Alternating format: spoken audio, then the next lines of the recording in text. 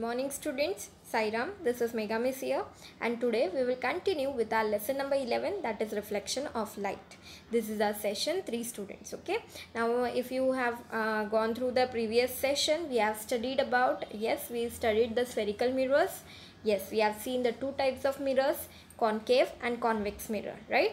We have also seen how this concave and convex mirrors, they are a part of a spherical mirror itself.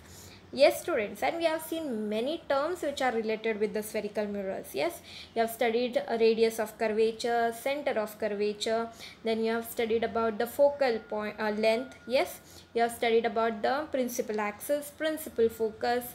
Yes, so many terms, and as I told you, very important, you have to study these terms. All the definitions are very important. As I have told you, this is also connected with your 10th standard.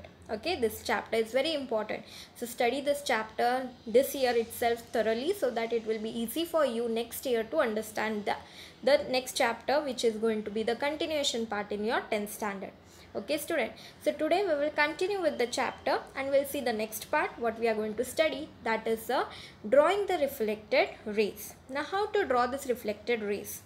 Now how to determine the direction that an incident ray will take after reflection from a spherical mirror. How you can tell students that when any ray of light, when it is falling on that spherical mirror, where it will get reflected, in which direction? Okay, how you will tell that? So how we can do that? We will see this. Okay, in the figure 11.8. Now side by only you can see the figure 11.8. Mn is a spherical mirror. As you know, we will show the mirrors in this way only. Okay, so Mn is a spherical mirror. Okay, and ray AQ is incident on it, means AQ is falling on this mirror. Okay, this AQ. Okay, now CQ is the radius. Now you know CQ, can you see the C must be then center of curvature. Okay, and then CQ becomes the radius. Okay, and therefore perpendicular to the mirror at Q. So this is this ray, whatever this ray is there, okay, whatever we have drawn this ray, that is the segment which we have drawn, it is going to be perpendicular to the mirror at Q. Okay students, now we'll proceed the next part. Okay, what is the next part? That is, thus angle AQC, can you see this angle AQC is formed, right? Is the angle of incidence? Yes, because it has formed because of the incident ray. Okay, according to the laws of reflection, you have studied student last year, angle of incidence and angle of reflection are of same measure. Yes, thus while drawing the reflected ray QB, when I want to draw this QB student, this reflected ray, what I will see, the angle CQB, means this angle. Okay, this angle, this one, it should be equal to the angle AQC, to this angle. Means for example, this is of 45 degrees students, then this angle what I will draw should be also of 45 degrees. Okay, did you understand? Very important. Go back, open your 8th standard textbook, study all the 3 laws of reflection. Very important. We have used one of the law here, that is what? Angle of incidence is equal to the angle of reflection. Okay students, I hope till here it is clear. Okay, we'll proceed to the next part. Now what is the next part student? We can study the images produced by the spherical mirrors by drawing ray diagrams. So we can use this ray diagrams, this whatever now we have seen the diagram, we call it as a ray diagram. Okay, a ray diagram is a depiction of the path taken by the light rays, means how the light rays can travel, we can tell it with the help of the ray diagram. Okay, to draw a ray diagram we use the following rules, means we are going to use some rules to draw this ray diagrams, which are based on the laws of reflection of light. So very important, laws of reflection of light. Okay, so one by one we'll see the rule.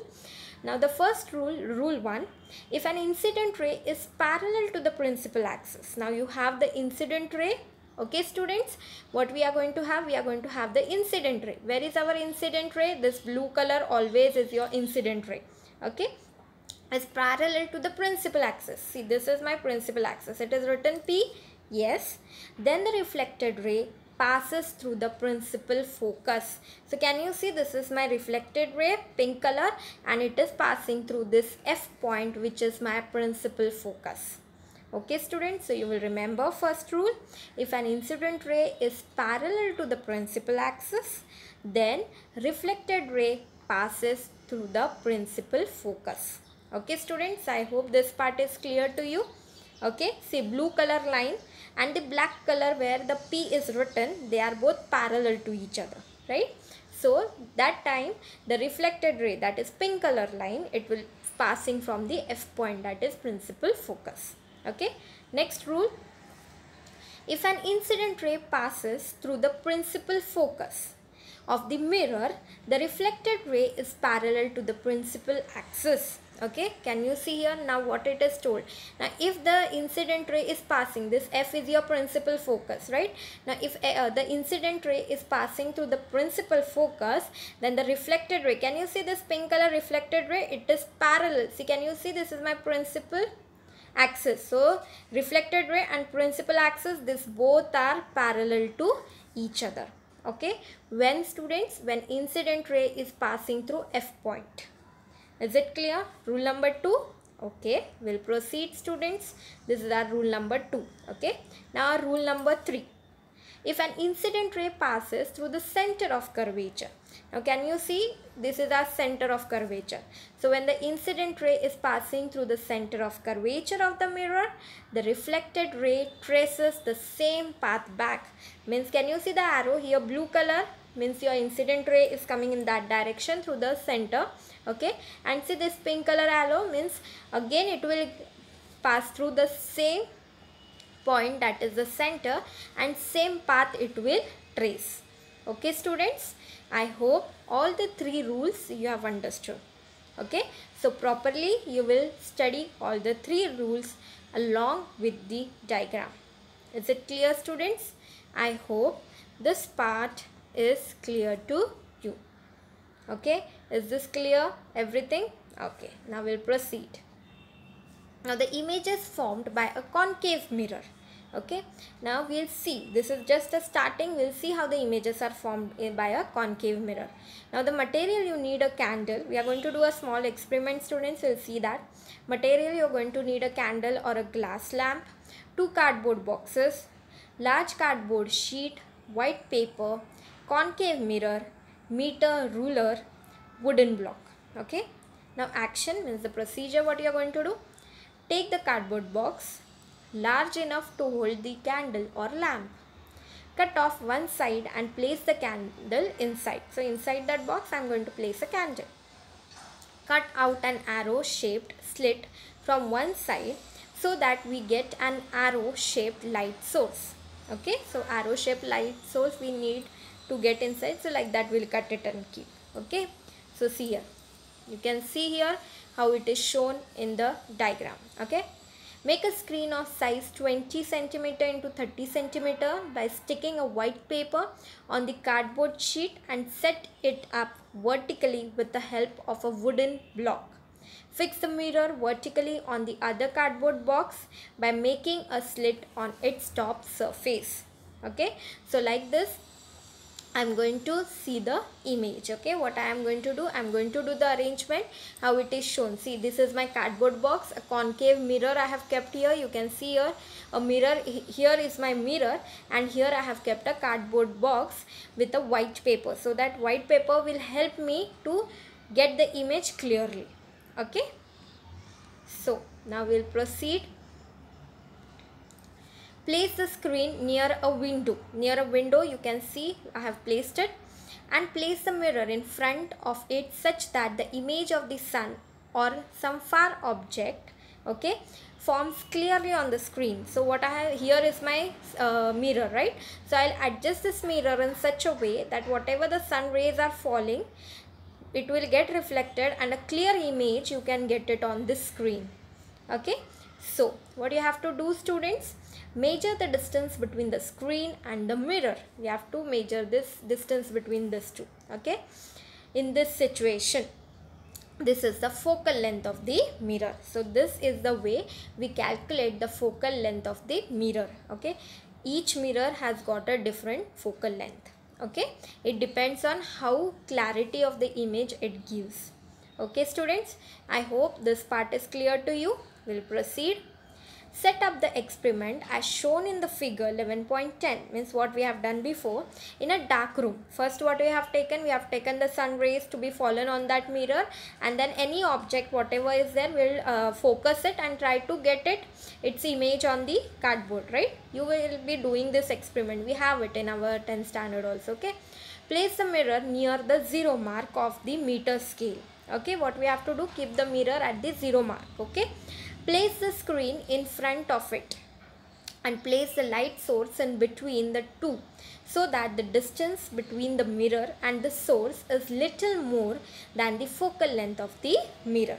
Okay, and what we have to do, we have to, when you are going to place the screen, you are going to place the screen in front of it and place a light source. You are going to take a light source and place between the two, so that what will happen, yes, that the distance between the mirror and the source is little bit more. You will keep it little bit more than the focal length of the mirror to get the clarity of the image. Okay, so obtain a clear image of the source on the screen by moving the screen along the meter scale and perpendicular to it. So you are not going to pick up that mirror and adjust it. You have to just pull it backward forward along the scale and see where you will adjust it and get a clear image on the screen, white screen. Okay, the image will be inverted and larger than the source. When you adjust this, what you will see, image is inverted and it will be larger than whatever the source you are taking. Source means any object which you are trying to get the image. Okay, as the image is obtained on the screen, it is a real image. As you are getting it on a screen, we will call it as a real image. Now move the source away from the mirror so that the distance between the two is greater and twice the focal length of the mirror. Now we will take the source away from the mirror. Okay, get a clear image on the screen by moving it towards the mirror. The image is inverted, smaller than the object, and it is real. So both, you can take the source near to it also, mirror, and away from mirror also, and both times you can get the images. So once when it is near, what you will get, it will be larger, inverted and real. But when you are taking it very away from, okay, moving it away and then taking near to the mirror to get a clear image, that time it is going to be inverted, smaller than the object, and it is going to be real. Okay students, I hope this part is also clear to you. Okay, so whatever the things we have studied today, I hope you have understood. This is the end of our presentation for today. Okay, this is the last topic we have studied today. We will study the how to draw the ray diagrams and all in the live session also. We will see, so that it will be better for you to understand. Okay, those are very important, as you have, as I told you before also, you have this in continuation. Okay, I hope whatever part we have done today, you have understood it. You will go through it properly. Okay, rules are very important to remember. Please remember all the 3 rules. Okay, we'll meet in the next presentation and continue with the lesson. Okay, so thank you. Sai Ram. Take care.